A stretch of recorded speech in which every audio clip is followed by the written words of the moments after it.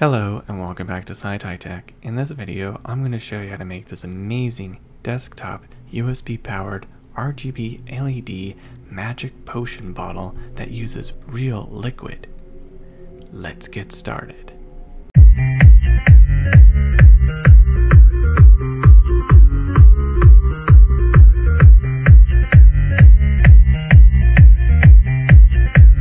These are all of the items that you will need to make this project. As you can see, it is separated in two categories. One is the electronics part, and two is the part to make the magic potion bottle.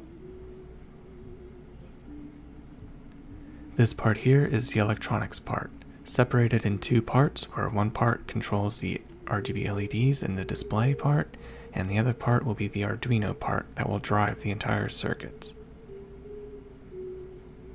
This part here is the Arduino part, and I have a schematic that is right here to show you how to make this entire project.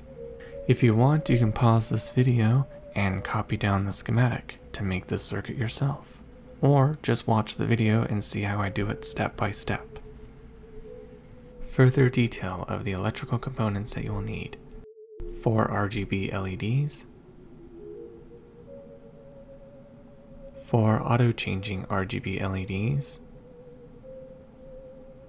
4 220 ohm resistors, an Atmega 328 microcontroller and socket holder, 2 push-down buttons, 2 22 picofarad ceramic capacitors, a 16 megahertz clock crystal, 3 pins to be able to reprogram your Atmega 328 microcontroller, and these are the items that you will need to make the magic potion bottle. What I have right here is some burlap, and that's going to go wrapped around a bottle. I have this cardboard right here, which is going to go as the base for this to go underneath here of this ring that I cut out of a tube, and this part here will go on the bottom with the circuit inside, and the bottle will set on top of it just like that. And then of course you can remove the lid and use this cork to stick into the bottle. And also with this bottle here, how you can find this bottle is that this is actually a vinegar bottle, or olive oil, or white vinegar, or balsamic vinegar. In this case it was a white balsamic vinegar. As you can see, you can find this at any grocery store. I found this, you can find this at any local grocery store, and you'll find this shape of bottle in the section where you have the olive oils and balsamic vinegars and other vinegars. And you just simply get this bottle for the prop. And what's inside here, as you can see right here, this is laundry detergent. This here is laundry detergent. This laundry detergent, which is just basically boric acid, will go inside of this bottle and mixed with water. And then that will make the water look murky, and that will allow the LEDs that are inside underneath the bottle to shine to make it look like the whole bottle to glow in the colors of the LEDs. And that's what you need to be able to make it. You don't need much of this. In fact, this might be too much. I'm going to put very little in and then add it in as I go. You probably really only need like maybe 1 teaspoon or maybe exactly a soup spoon full, but you really don't need much. Now let's get started with the bottle. I'm going to first fill it up with water and stop right to that line.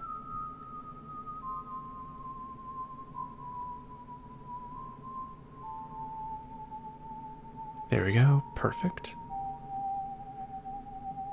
Now what I want to do is put some hot glue right there to start wrapping the string around it, but mind you, hot glue will harden quickly on glass, so you must work with this quickly.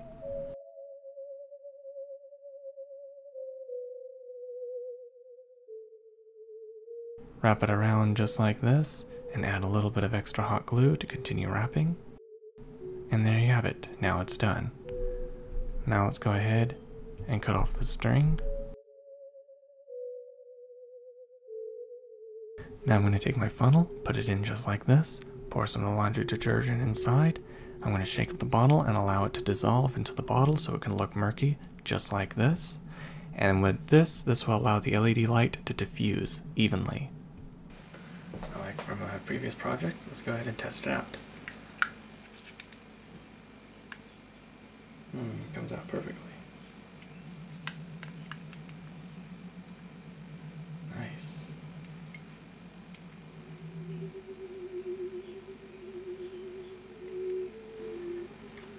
And there you have it. Now the bottle is done. Now let's go into the next step, and that is the electronics. And now let's get started on the electronics part. In a previous video, I have shown you how to make an Arduino on a perfboard.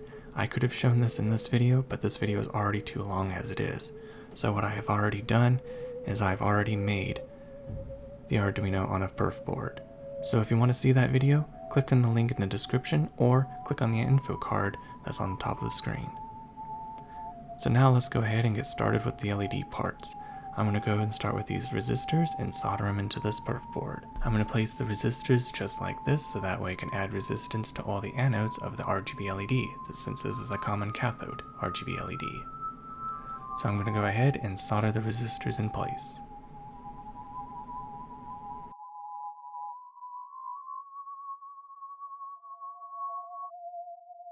I'm going to use these color-coded wires to represent the colors of the LEDs. Place all the colored ones into the resistors. The yellow wire actually goes to the auto-changing RGB LED, and the ground wire will go to ground for everything. There we go, soldered into place, and now I'm going to take my RGB LED, place it in just like that.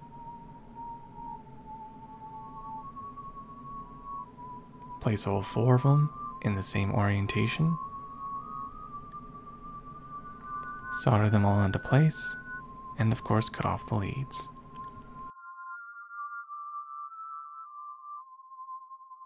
And it should look just like this. Now I'm going to go ahead and place the auto-changing RGB LEDs into specific orientation. Okay, so as you can see, they're all placed in the perfboard just like that. And I have all of the ground leads of those auto-changing RGB LEDs facing the ground of the RGB LEDs. Here are the leads that I have not discarded from the RGB LEDs. These can be reused again to bridge everything together. I'm going to go fold one end just like that. And I'm going to place it on the perfboard just like that. Never discard leads because you can always use them to bridge everything together. And as you can see, I am bridging those LEDs together just like that. Bridging those wires together. Wires to the resistors. And now I've taken a marker and I've marked for the auto-changing RGBs to connect all to ground. And I have more leads to connect to bridge. So now I'm going to bridge everything to ground.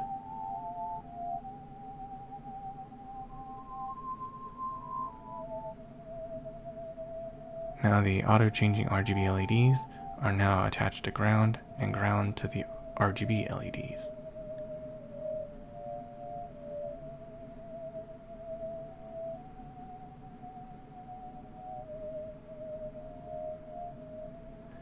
Now I'm going to go ahead and make a long bridge and bridge everything to ground.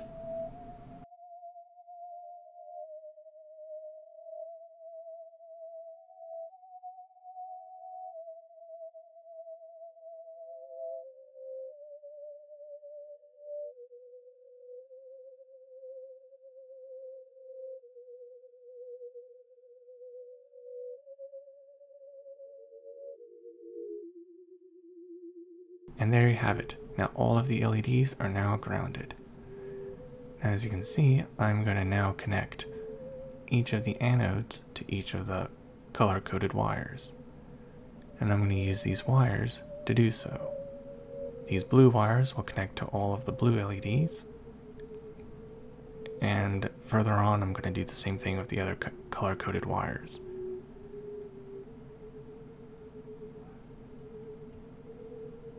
Blue wire is now connected, and now I'm going to go ahead and connect the blue wire to the blue connections of all the RGBs. Solder it into place and bridge it.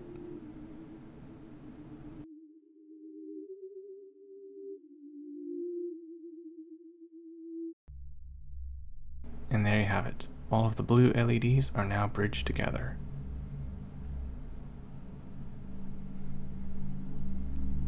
Did the exact same thing for the green and red. And as you can see here, all of this yellow wire is connected to the auto-changing RGB LED. And as you can see, I've removed the resistor. The resistor is not needed for these auto-changing RGBs because when I connected the power, I noticed the auto-changing RGBs were too dull, so no resistor is needed. Now as you can see, both of the circuits are now complete. It is time to combine the two circuits together. I'm going to start with taking the negative wire that's from the LED circuit, and I'm going to connect that to the ground of the Atmega circuit. Bridge it together. Now the next thing I'm going to do is take this 220 ohm resistor and connect and solder that into the VCC of the Atmega circuit.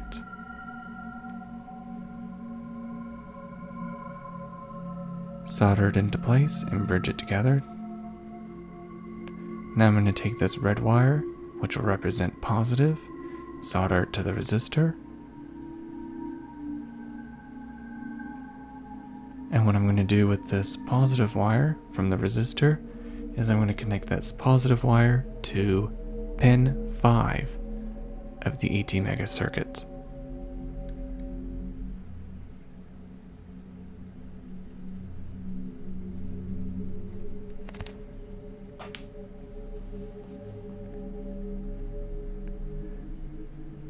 Solder it into place and bridge it together.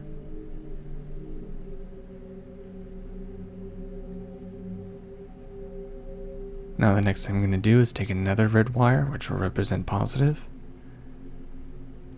Solder that wire to the pin 5. Just like this.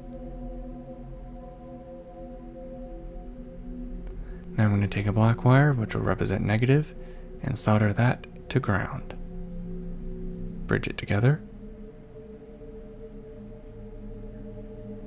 Now I'm going to go and take this push button switch and solder the positive and negative to the switch.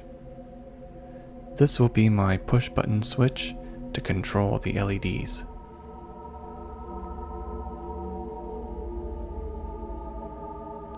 Now it's time to connect this yellow wire, which is to the auto-changing RGB LEDs, and I'm going to connect that to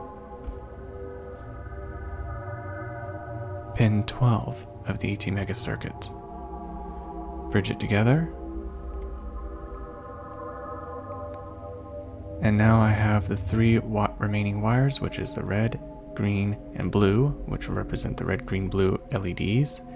And we're going to connect those wires to pin 17, 16, and 15. Solder the wires in and bridge them together.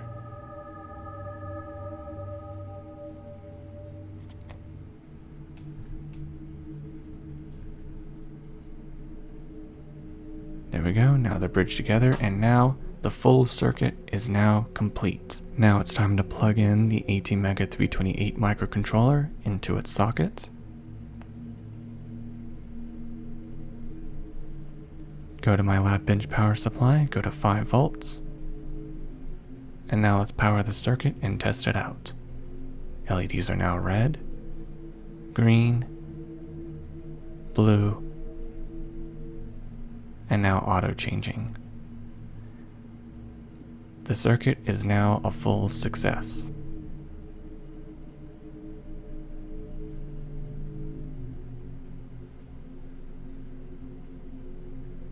Okay, so now it's time to take the circuit and put it into its housing. Before I place the circuit into this housing, I want to make it look a little bit nicer by taking this burlap string and wrap it around this cardboard. First I want to go and take the string, glue it, and wrap it all the way around, just like this.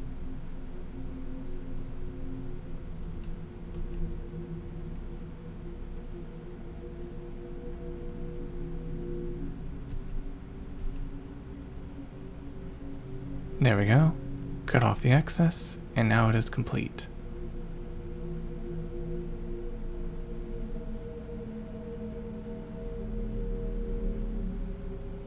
Glue that little bit in. And there, it is now complete. Looks much better than just cardboard.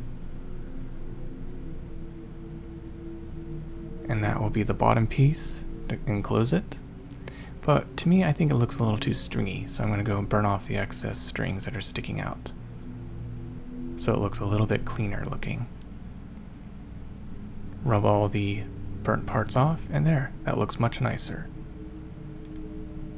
A little bit more smooth too, if I may add. And now it's time to take the circuit, put a bunch of hot glue to insulate all the connections so they don't short anything. And as you can see, it doesn't really fit. That's okay. My solution is to cut off the edges. And there, now it fits.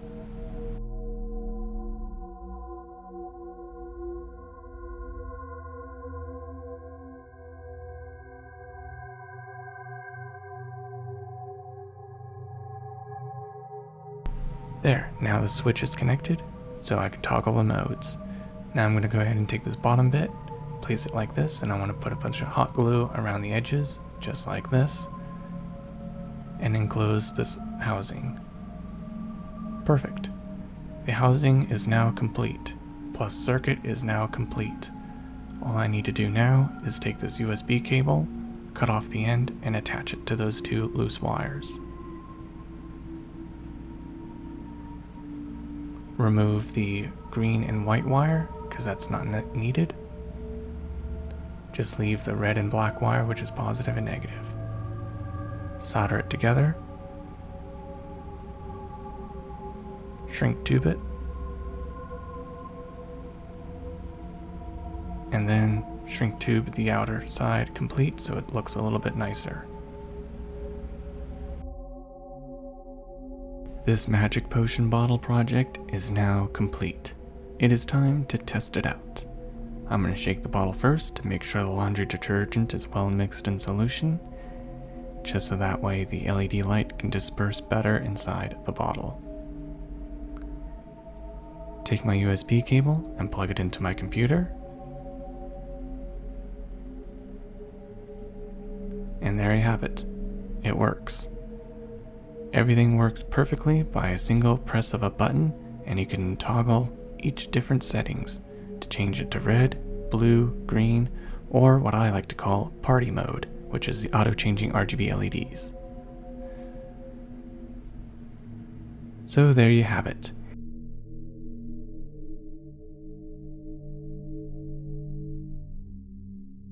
Thank you for watching SciTi Tech. I hope you learned something new, and don't forget to like and subscribe, and of course click on the bell icon to be notified for future SciTi Tech videos. And have a happy Halloween!